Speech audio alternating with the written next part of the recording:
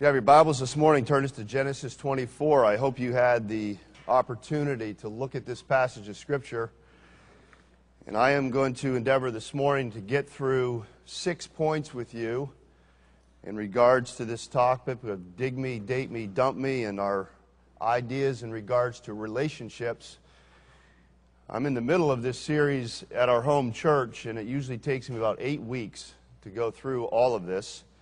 And we're going to do it in 2 days in two 35 or 40-minute sessions. Let me start by saying a sincere thank you to the hospitality that my wife and I have both received while we've been here.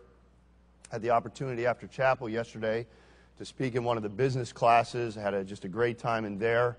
And then last evening had a chance to head over to the guys' dorms, the guys that are around Merritt 109, and spend some time in Bible study together, and enjoyed that time very, very much. And I appreciate those of you that I've had the opportunity to meet, and I've really enjoyed my time here. We head back this afternoon to 20-degree weather in Philadelphia, and I'm not looking forward to that.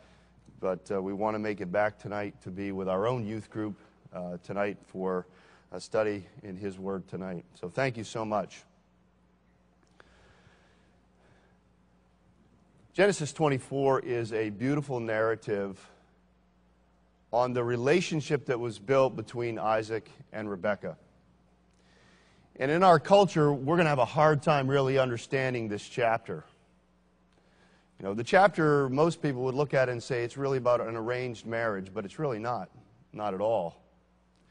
And there are 6 principles that are here that I want to give to you for you to consider. Again, as I said to you yesterday, I really have no intention to preach at you. That's not my style. I'd rather talk to you as an audience of one as you're growing in Christ and trying to, navigate your way with the Lord's help into those things that He would have you to do as a young man or a young woman who loves Christ.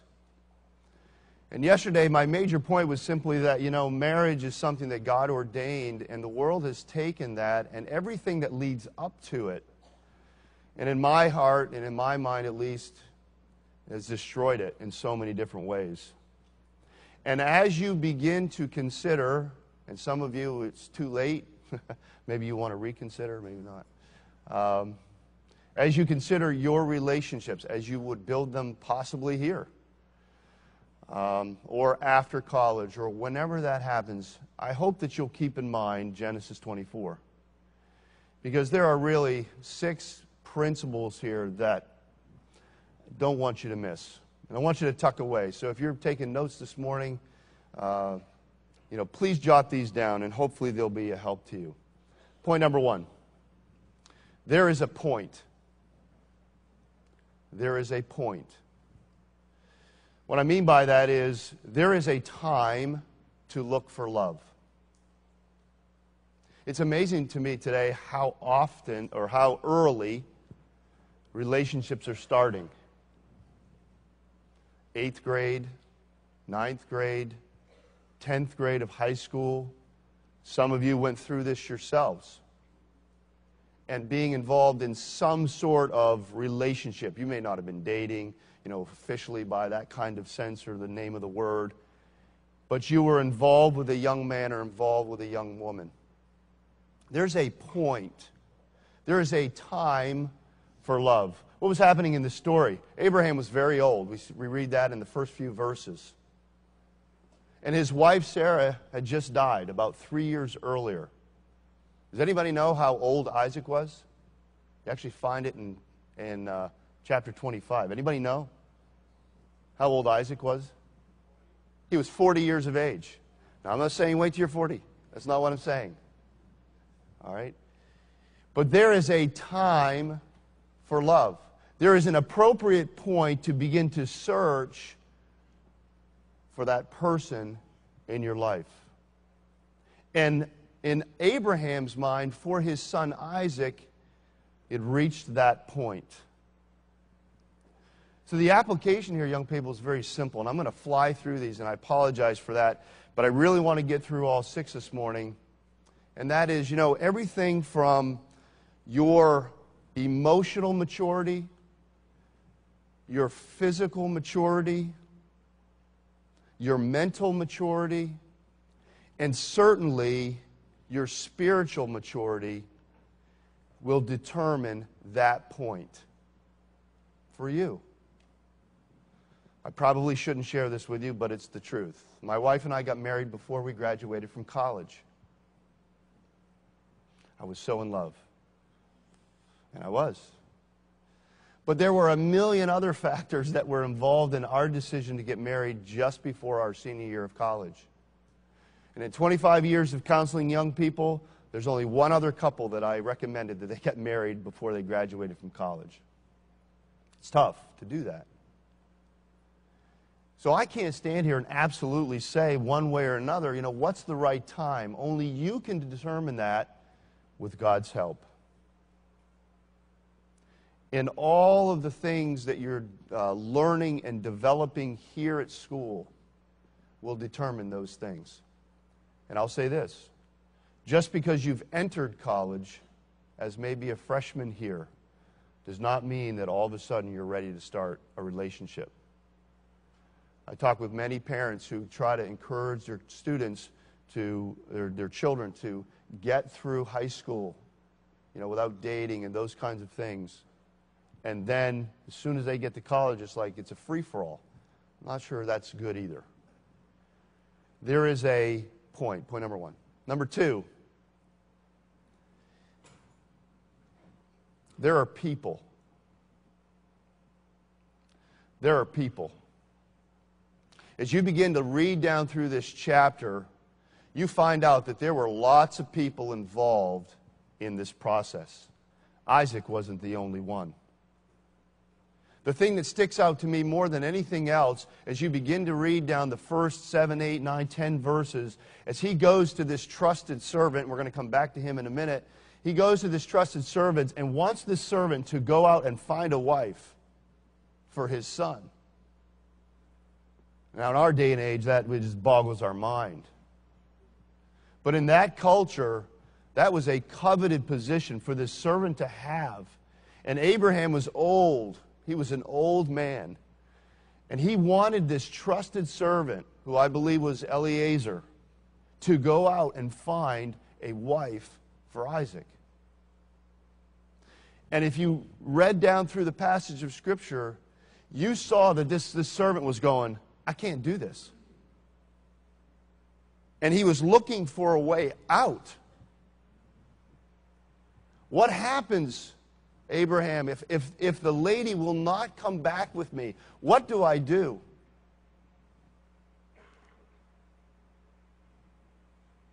And Abraham said, the Lord God of heaven, who has walked with me all these years and has led my life all these years, will lead you in your search for a wife.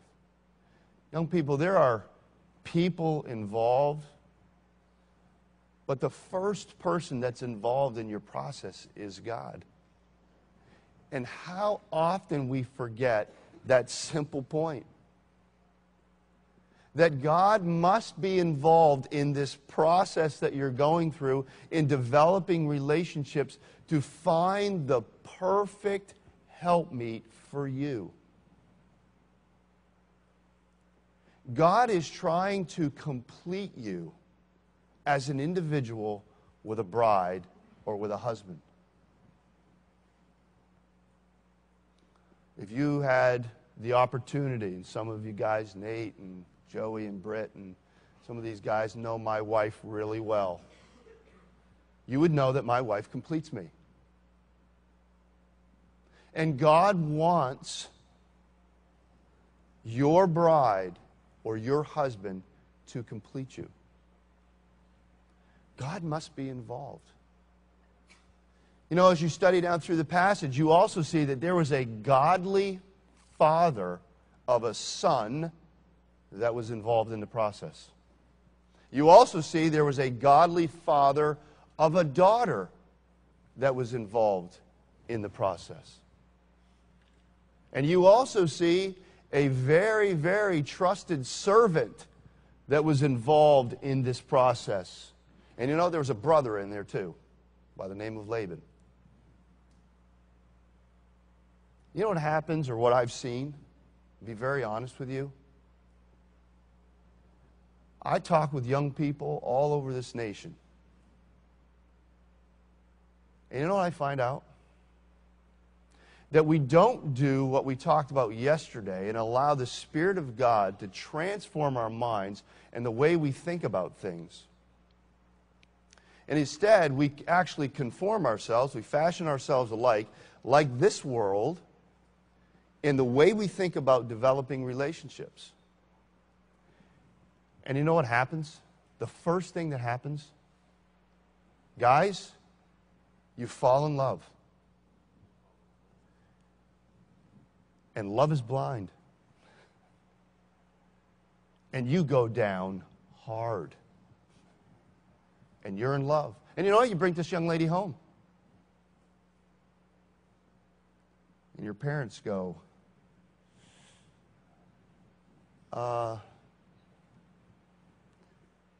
and you know what you do? You throw your parents out of the process because you think you know better. Just this past semester, not here, another college, another young man that I know, was dating a young lady for 3 or 4 years, was on his way to get engaged, and the entire time, everyone, his mother, his father, his brothers, me, my wife, and everybody in between was saying, don't do this. And praise God for a young man who finally came around and listened to his parents. But so often what I find is that you throw your parents out of the most important process of your entire life. Because your emotions kick in and you think this thing that you're feeling is love when it really isn't. And young people, love is hard. I will tell you that right now. You realize, and we're going to come back to this, that the majority of marriages today, and it's no different, hear me, it's no different between the unsaved and the saved, are ending in divorce. Buddies of mine from college didn't make it through 5 years of marriage and they were divorced. Good, godly guys didn't make it. I'm coming up this August, 25 years. And the Lord tarries, I'm going to get another 25 years if my health lasts that long. Right? But we end up throwing out our parents instead of engaging them in the process. I trust, I beg you, that you have the right kind of relationship with your mother and your father, whereby you can talk to them about anything, but especially this choice of a husband or a wife. Please allow your parents who know you the best to help you through that process. There was a godly father of a son and a godly father of a daughter that was involved in this process. I can't make absolute statements, but let me just give you a warning. If you have a father and you have a mother who love Christ, and you have a bride and that mother and that father love Christ, and both of those couples do not want you to be married to that bride, I would encourage you not to do that. There is a situation in our own church of a couple who went against both sets of parents and got married, and you know what? It's worked out splendidly. But that's 1 in a million. There's a principle in the Word of God, and it is that of authority. And whenever you go against the authority of Scripture, you're going to lose. And your parents have been placed in a position of authority over you. And you need to allow them to be involved in the process. Eliezer was in this process as well. And I'll just comment on that. Other people need to be involved in your process too. Last night, Nate Puri, many of you know Nate Sr., he's getting married sometime as soon as he gets a job. Okay. Had a chance to go out with Anna last night, spend some time together, to talk with them and just fellowship. There are people that you know that grew up around you, your parents' best friends, whoever they are. Those people need to be involved in the process too.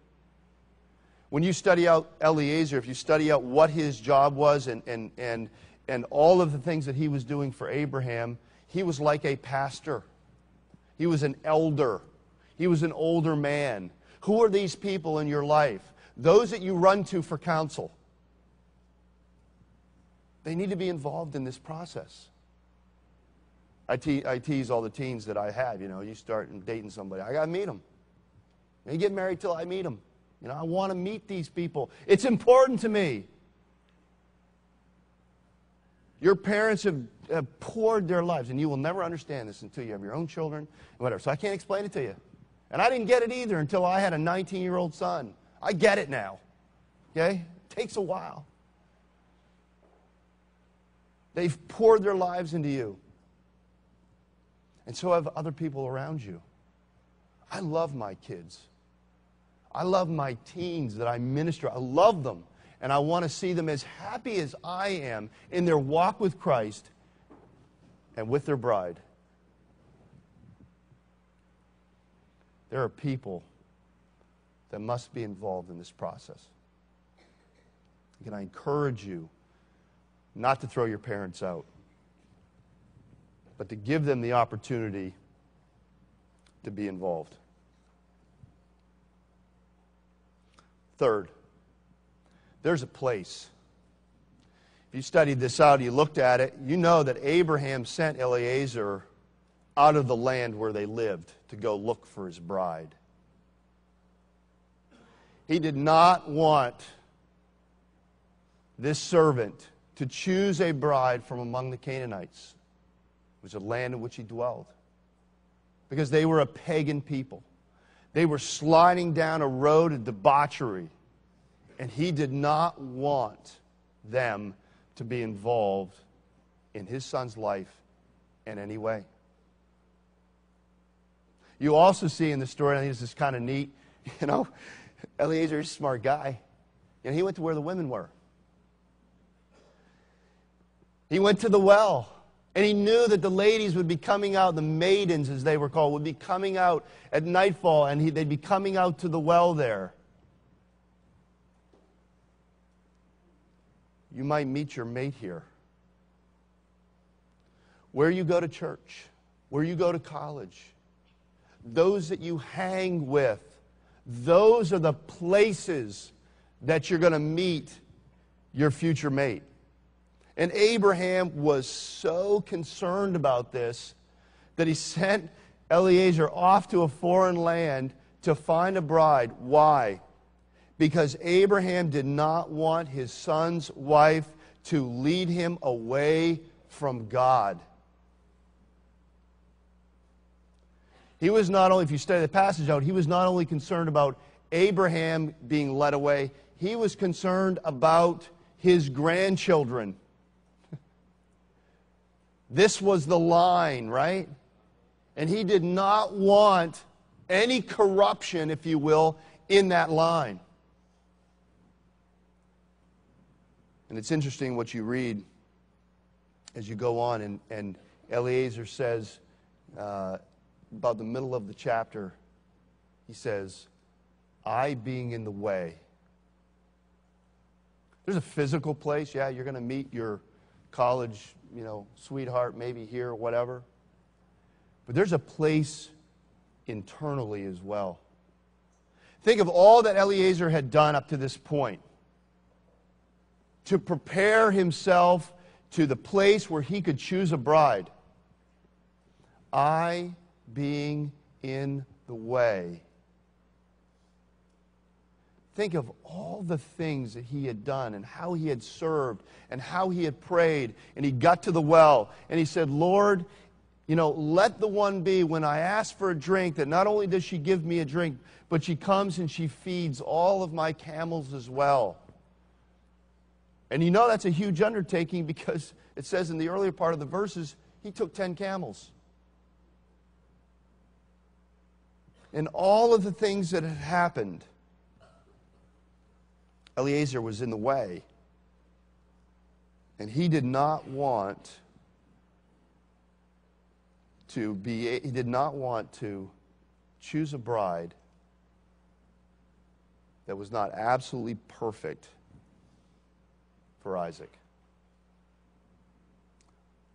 Studies show that 20% of people meet their spouses in college. The number is rapidly declining.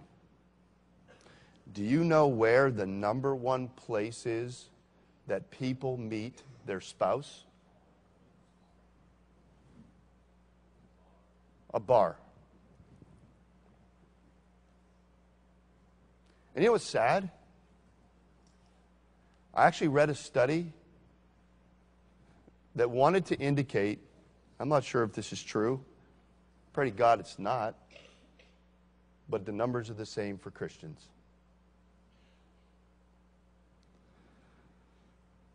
That's unbelievable to me. There is a place. Number 4. There's a personality. There's a personality. I want to read to you Genesis 24, verse 15, down through verse 21. It says, it came to pass before he had done speaking that, behold, Rebekah came out, who was born of Bethuel, son of Milcah, the wife of Nahor, Abraham's brother, with a pitcher upon her shoulder. And the damsel was very fair to look upon, a virgin, neither had any man known her. And she went down to the well and filled a pitcher and came up. And the servant ran to meet her and said, let me, I pray, give thee drink of water of thy pitcher. And she said, drink, my lord. And she hasted and let down her pitcher upon his hand and gave him to drink. And when he had done giving him drink, she said, I will draw water for thy camels also, until they have done drinking. And she hasted and emptied her pitcher into the trough and ran again to the well to draw water and drew for all of his camels. And the man, wondering at her, held his peace, to wit whether the Lord had made his journey prosperous or not. There is a personality. I won't spend a lot of time here. Gentlemen, did you know what, did you pick up what the Lord said about Rebekah? She was fair. That's not what it says. She was very fair. She was a beautiful woman. You've heard the phrase, beauty is in the eye of the beholder, right? How many of you have seen the little animated movie, Beauty and the Beast? Okay. Here's an ugly guy who's going to stay ugly for the rest of his life until he finds somebody that will love him for who he is on the inside.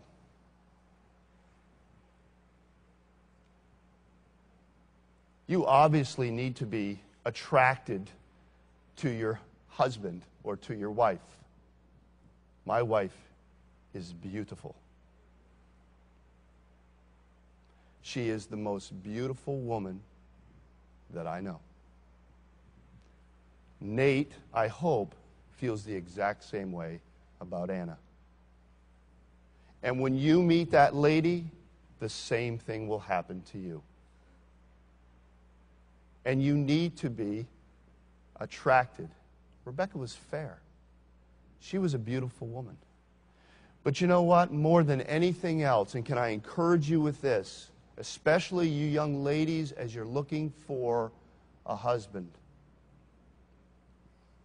More than anything else in this passage of Scripture, the thing that sticks out to me about Rebekah was that she was kind. Here was a complete stranger who asked for a drink. And she said, I won't just give you a drink. I will give enough water to all of your camels so that they too can have something to drink. Rebecca is remarkable in her kindness.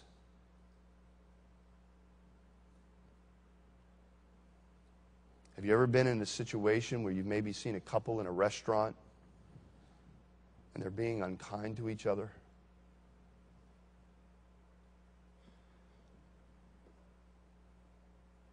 I would tell you that I believe, even though I do not, my wife actually challenged me on this point with my daughter just the other day. But I do not believe that there's any situation whereby we need to be unkind. We will disagree. We will not see things the same way, and you will understand that when you get married. Two wills, two emotions are being merged together into one. There's going to be disagreement.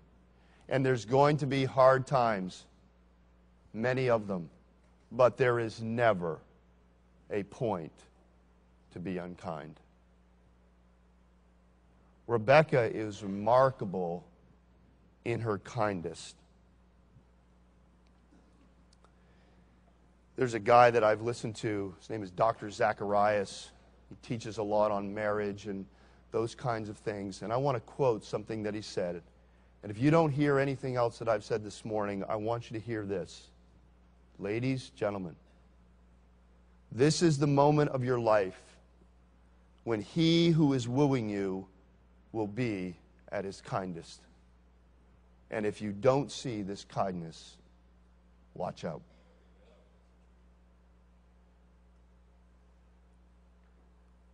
Ladies, gentlemen will swoop you off your feet.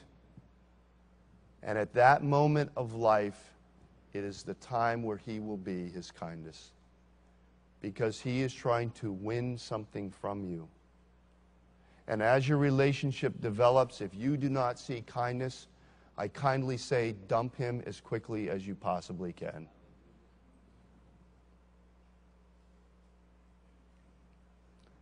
It is at that moment of life when he who is wooing you will be at his kindest. Number 5. Wow. There is a purity.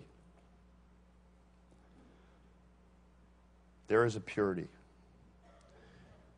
Verse 16 is a very interesting verse. It starts out in saying that the damsel was very fair to look upon, a virgin, neither had any man known her. Certainly young people today, I think the Bible is very, very clear that we should stay physically pure. And we must. And we must. But what's interesting in this verse is that you notice there is a bit of a separation. It says that she was a maid. And then it says that no man had lain with her. The second part is talking about that physical purity. Here was a young lady who knew, get this, that her body was the temple of the Spirit of God. And she was physically pure.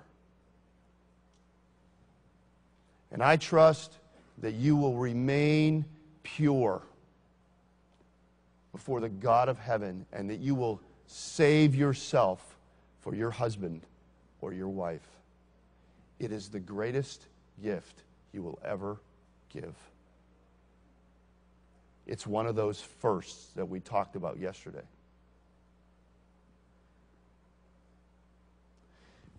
But as also part of this word, it says that she was a maid. And young people, what I take from that in the context there, and something that I am beginning to study out in my own life as I try to help young people, and that is this. She was emotionally pure. Many young people ask the question, how far can I go? It's the wrong question. It is the wrong question. The question is, how close can I stay to Christ? And I'm watching young people, my own young people, involve themselves to the point where they are emotionally unpure. It's why the scriptures say that when a man looketh on a woman and has lust in his heart, he's already committed adultery. There is biblical precedent here for the emotional side of love.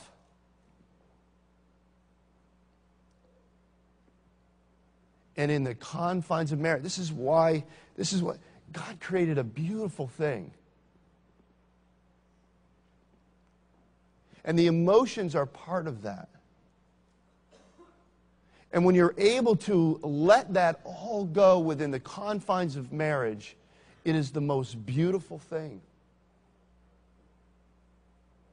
It's not good for a man to touch a woman. There's a reason why that's there. And so many of our young people run off to Christian colleges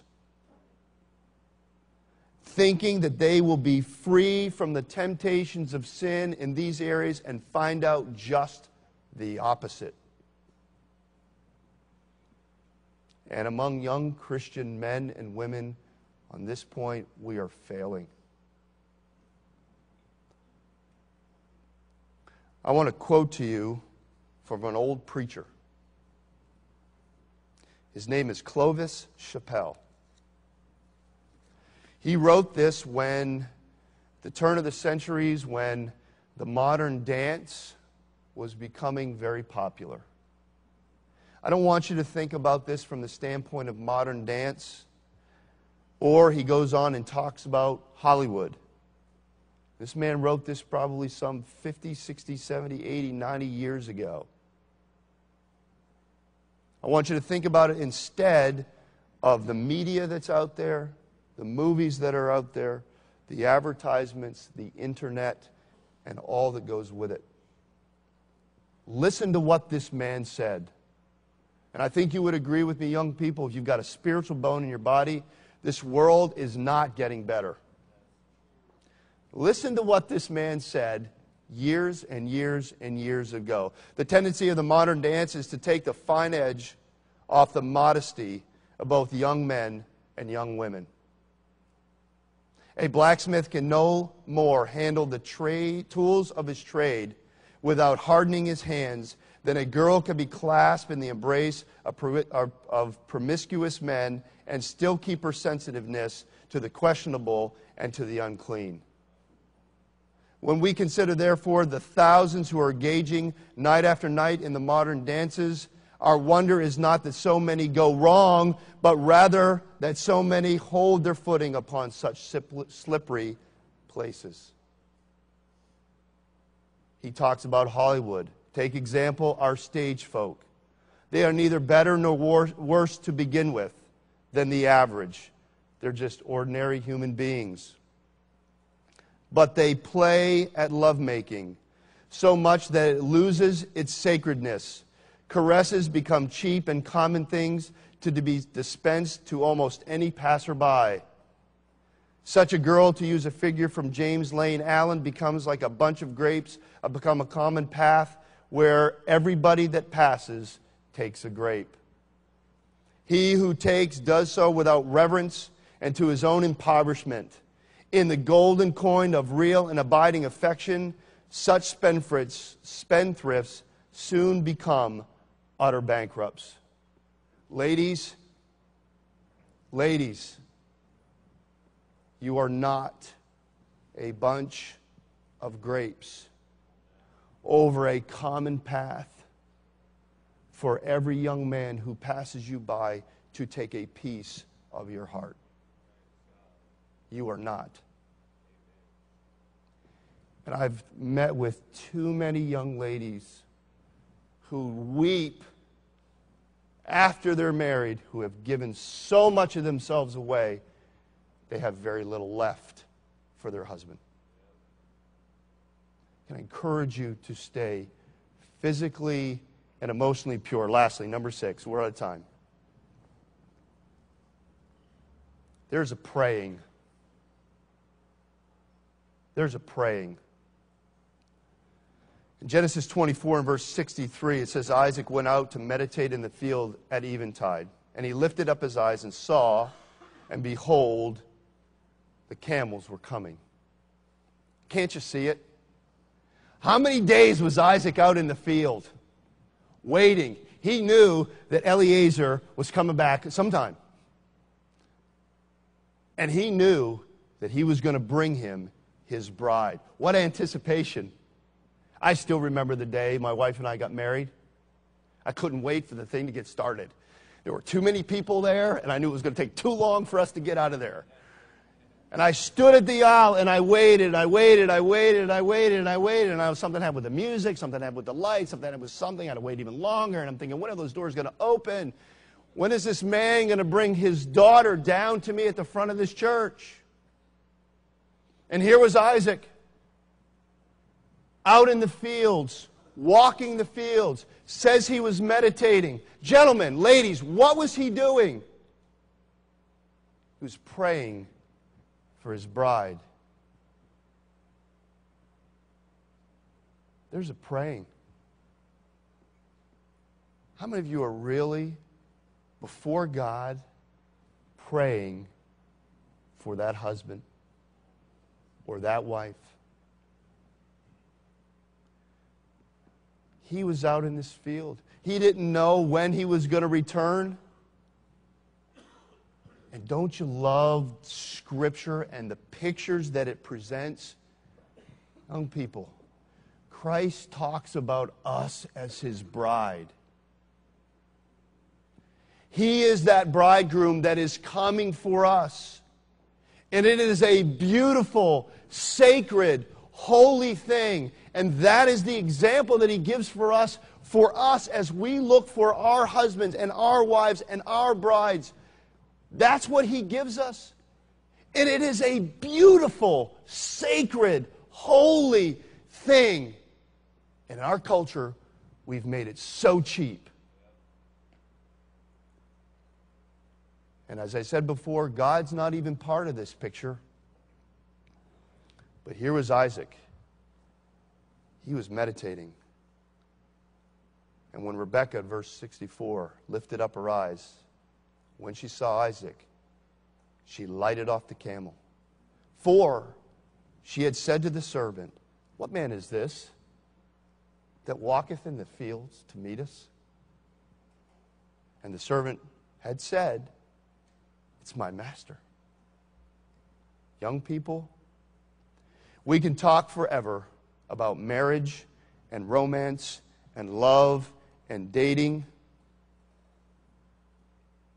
But the question really is, are you a man and a woman of prayer that is deeply devoted to God so that He can reveal to you the one that He has? Let's pray.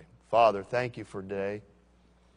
Thank You for the complete canon of Scripture, for the simplicity of the Word of God, and the principles that we can find there to challenge us. Lord, be with each young person that's here. Would You help them in their walk with You, that they might be devoted to You, that they can find that perfect mate that You have for them. That they will use the Word of God as their guide. Watch over each one. Help them, I pray in Christ's name. Amen.